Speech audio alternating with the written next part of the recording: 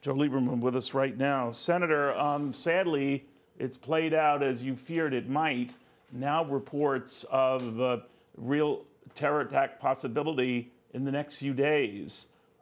Where do you see this going?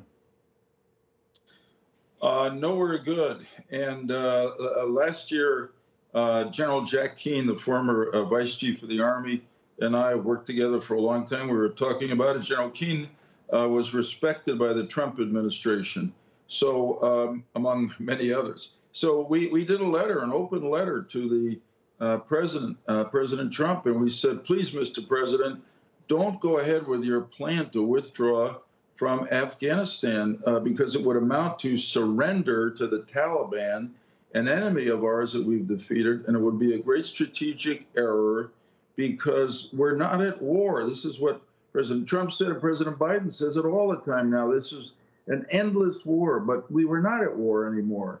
We were down to 2,500 American troops from over 150,000 when we were at war, and their mission was counterterrorism, to keep the terrorists out of Afghanistan from which we were struck on 9/11. And of course, what's happened tragically now is you pull back as President Biden ordered, and what happens naturally? The counter-terrorist forces are gone. The terrorists come back at me. Look, the Taliban is a terrorist operation that hates us and wants to kill Americans and has done so for 20 years. I mean, to think about Haqqani, who's on our terrorist list, as the head of security in Kabul, right? It's just outrageous, really.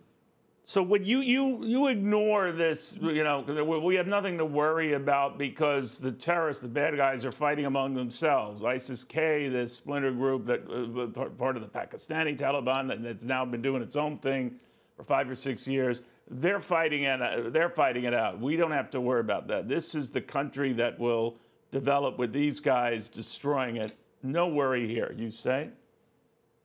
It's nonsense. I mean, it's like saying that there are two drug gangs at war in some American city fighting for turf, and somehow one of them is good and one of them is bad. They're both terrible. They're both poisoning Americans, killing each other, killing bystanders.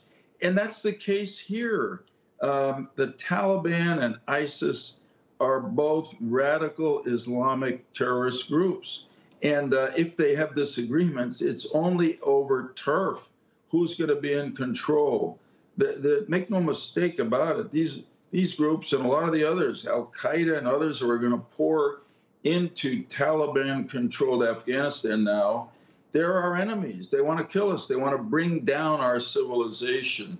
And this is what the removal of the American troops has invited to happen, and it's happening now. I just want to say one thing, Neil, that in June, apparently, when President Biden met with President Putin of Russia, he in foreseeing the cost of withdrawing our troops from Afghanistan and not having a counter-terrorist base there, he told President Putin that he was planning to relocate that function, very important, to another Central Asian country near Afghanistan. And Putin said no. And I think that was the end of it for President Biden. But it shows that President Biden himself, as he got close to the actual withdrawal, knew that he was sacrificing something.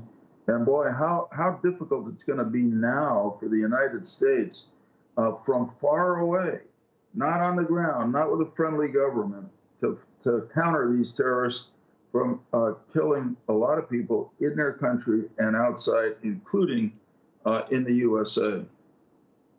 I hope you're wrong on that, but you've been eerily prescient on these other things. And it's so odd when you mentioned the Putin story, Senator, because he was nixing a plan in countries over which he had no control, which is the double irony of that. You're absolutely right. I mean, look, we've been allowing the bad guys to tell us what to do. We're the strongest country in the world. We have values.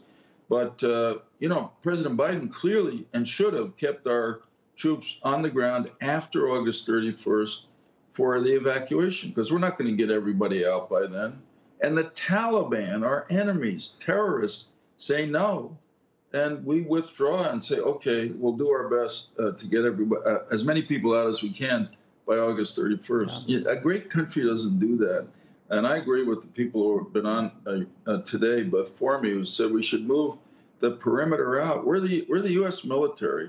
And at least one thing we could do over the next 4 days to protect Americans and Afghans is let the American military be on the perimeter further out, not the Taliban terrorists who are not our friends. Right, and that's the next step. That could be tested as soon as tomorrow, Senator. We'll see if we have any success in trying to expand that perimeter. But thank you, Senator. Always good seeing you. Neil, thank you. I hope I'm wrong, but I'm afraid. Yeah, I do. I think, this time, Senator, I hope you're wrong as well. But it's with great respect. Okay. Thank you very much. Take care. Be well. God bless. Hey, Sean Hannity here. Hey, click here to subscribe to Fox News YouTube page and catch our hottest interviews and most compelling analysis. You will not get it anywhere else.